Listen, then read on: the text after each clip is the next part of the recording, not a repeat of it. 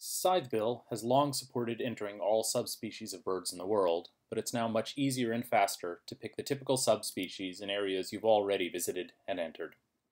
Once you've entered a subspecies or Clements group once, you can choose that common form right from the drop-down list. Here, Nuttall's is the common form of white-crowned sparrow.